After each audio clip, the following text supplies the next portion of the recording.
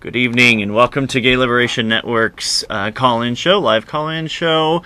We are here this evening. I'm Brent Holman-Gomez with the Gay Liberation Network, and with me is Roger Fraser, a transgender activist from the northwest suburbs, involved with Gay Liberation Network on a variety of direct action fronts focused around LGBT equality, and also including immigrant rights, anti-war activity, and many other fronts to bring liberation to the populace of Chicago and the world beyond.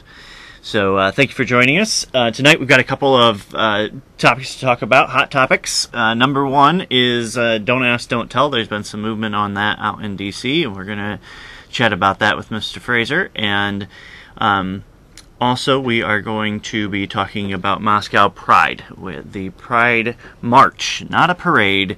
It takes place tomorrow, which is only a few hours away in Moscow, I believe. Yes. And that takes place tomorrow, and we have a representative there on the ground in Moscow, and so we'll be talking about what's all going on there. So it is a live call-in show. We invite your calls. The number's on the bottom of your screen, 312-738-1060. And we invite you to check out Gay Liberation Network's website at www.gayliberation.net. So first of all, we have this Don't Ask, Don't Tell development. There have been a variety of direct action activities taken across the country in the last couple of months to push this to the fore, and we're finally getting some attention in Washington. Why don't you fill us in on what happened today, I believe, or yesterday?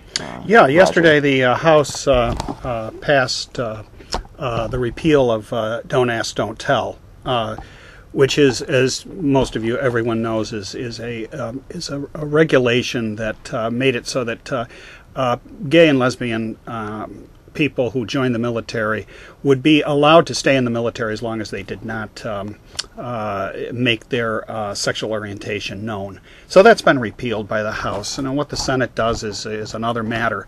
It was largely a partisan vote. Democrats, I believe, had 229, or maybe it was 220. I think there were 5 Republicans that joined the Democratic minority.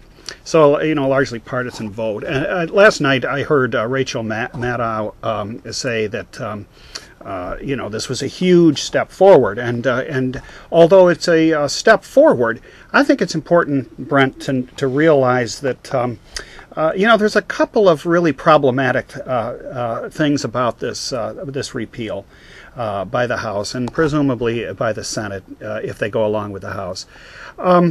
And that is that it's contingent upon, that is whether this repeal stays a repeal is contingent upon the decision of the Pentagon, basically the Defense Secretary, Mr. Gates, and also the Joint Chiefs of Staff, and I believe the head of the Joint Chiefs of Staff is is representing the Navy. I forget his name, but I do remember that the guy is very is not pro gay, and in fact has very severe reservations about allowing this.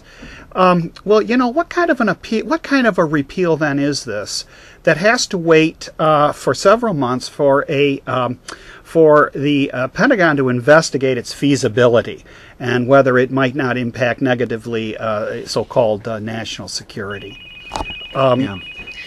There is a criticism of this, ruling that basically you're allowing a discriminatory action not to be taken away by the electorate, or at least representatives of the electorate in a democratic process, but leaving it up to a militaristic top-down decision-making? Oh, sure. I mean, what kind of democracy is it that we pass, the voice of the people speaks in the House, and then, but it's all contingent upon whether the Pentagon accepts it or not. I mean, come on. What's that about? But in addition to that, there's also the feature that a number of activists around the country have emphasized, Brent, and that is the fact that there is no end. The repeal, the bill, the act now, the repeal has nothing in it that between now and, say, December, when this document comes out made by the Pentagon, there's nothing that prevents the military from discharging gay and lesbian folks who come out publicly. That's not part of the bill.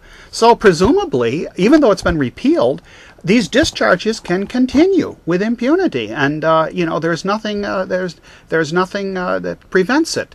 The president could very easily issue a stop-loss order, an executive order to just prevent that. So far, he hasn't done it, and so far there has been no response to the requests for clarification on this issue by activists by LGBT activists around the country.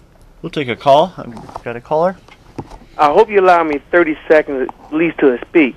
First of all, the military is for the defense of our country. I mean, the military may not be a place where you want to conduct a social experiment. Anybody that ever been in the military, whether you're gay, whether you're straight, whatever, when you join the military, you give up certain civil liberties. And that's a fact. And that's how the military works. If we wanted to work, that's how it is. Okay, thanks. Okay, thank you. May I respond to that? Yes. I mean, there was a time when, African Americans were not allowed in the military. And that so-called social experiment, as you call it, was a very important movement forward and promotion of democracy in this country. So to say that, this is just merely a social experiment, I think it's really derogatory and unfair because, there has been a struggle to make the military more inclusive, including women, including African Americans, with all the rights of white soldiers that they have and that they've had historically. So to exclude LGBT from this tradition of trying to gain admittance into the military is really unfair and discriminatory. I want to show a picture of one of the scenes of actions that have been taking place in the last few weeks at the White House, particularly to draw attention to Don't Ask, Don't Tell.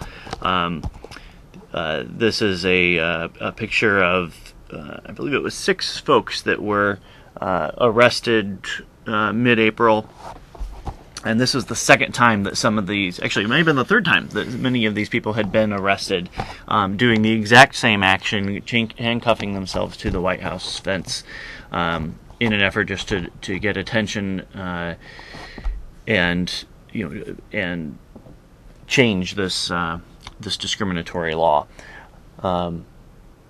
Dan Choi is probably the most remarked person that is involved here. He is an Arabic linguist that was fired, discharged from the military, and this is at a time when the military actually has a shortage of Arabic linguists, and so they're firing people just solely based on their sexual orientation, even when they are in dire need of some more assistance here. So, this Don't Ask, Don't Tell repeal, quote unquote, has been passed by the House. It's going to the Senate for a vote. I believe it was Obama's compromise, so it's likely that he would sign off on this. Is that correct? Yes. He expressed approval of what the House did. Okay. And insofar, if you just let me be very clear on this, Brent.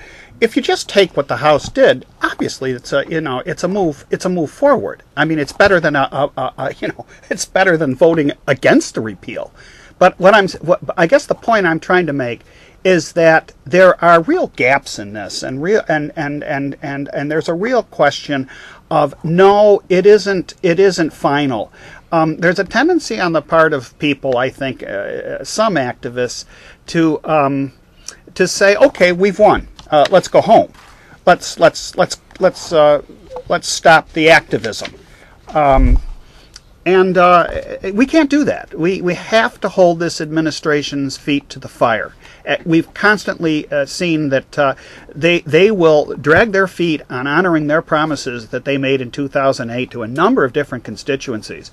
And unless we hold their feet to the fire with the kind of activism that was representative of last Thursday, when several of us, you and me both, were in Dick Durbin's office and refused to leave until Dick Durbin, our senator, spoke to us on the phone. We were then ushered out and arrested. Well, nevertheless, I mean, you know, it's frustrating to be arrested and not be able to contact our senator. However, it's these kinds of actions around the country that have brought about repeal. This is what gets things done in Washington. Yeah, and you know, there's been talk about you know, just the fact that the Democratic Party has not been as active in delivering what what they have promised and what they say that they're friendly to us on. You know, even Dick Durbin is supposedly friendly on many of these items and has co-sponsored bills and things, but those things never come for a vote. And so it's wonderful to see that this thing did actually come for a vote in the House, and we'll see where it goes from here.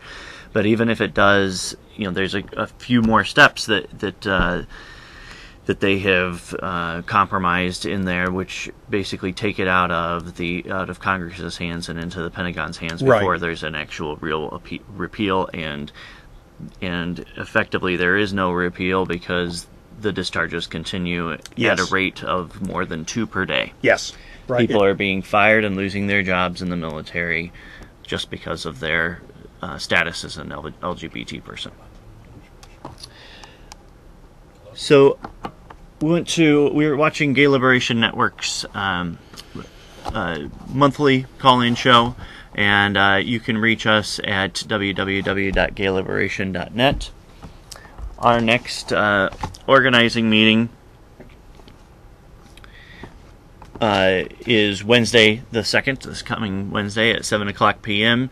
At Burger Mansion on the north side, 6205 North Sheridan. It is just a couple blocks off of the Granville Red Line stop. We invite you to come out and join us and make some plans for the future. We have a caller. Gentlemen, I'm not trying to be insulting. There's a reason why Don't Ask, Don't Tell was put in place. In the first place, if you guys ever been in the military, I'm not gay. The military is one of the most dangerous places for a gay person to be, and that is a fact, no matter how you want to put it. You know, when you have a military, you got to have people that want to be cohesive, willing to work together. Not to say gays cannot work together, be in the military. Like I said before, the military is one of the most dangerous places a gay person to be, and that's a fact. Thanks. Well, the military, especially in places like Afghanistan and Iraq, Pakistan, Somalia, Yemen. They're dangerous places for anyone to be, gay or straight. It's a dangerous occupation. In a time when unemployment is close to 10% across the country, it's still a very attractive alternative for many young men and women, because it provides some job security, and it's a place to go, and it's an attractive option. For many people, especially poorer individuals. Yeah. But the fact of the matter is that you have to remember, I mean, this caller has to remember that there are plenty of lesbian and gay people already in the military and already, in effect, de facto, recognized as such. You know, the number who are there who are recognized as being gay and lesbian is really quite large. I mean, probably in the thousands. They don't all get discharged. I mean, there has to be a process that's followed. So, is it creating a problem now? No. Most veterans who come out or who've been asked the question, straight veterans now, did you know anybody gay in the military? Yes, I did. That's the answer. Yes, I did. Did it create a conflict for you in your unit, in your squads? No, it did not. This is overwhelmingly the judgment of most young men in the military, young men and women in the military today, about their colleagues who they know are gay. I mean, as long as the gay person, lesbian person doesn't start hitting on somebody, it's not a problem. Right. It's dangerous to come out as LGBT in Wyoming, and yet people do it all the time. So we have another caller. Hi, thanks for taking my call. I guess two really quick questions here. How old is Don't Ask, Don't Tell, and are there any other militaries in the world that do have any other system than something similar to Don't Ask, Don't Tell? Thanks. Don't Ask, Don't Tell went in 1996. No, not 1993. It was one of the first measures that Clinton brought about. Clinton campaigned in '92 on a platform of allowing gays to join the military, gays and lesbians to join the military, and and that's it. And there was a hue and cry in the Congress about this. I mean, things were a little more backward back in 1993 than they are today. The compromise measure then, was okay. Don't ask, don't tell, and it's been in effect in the law for the last 17 years.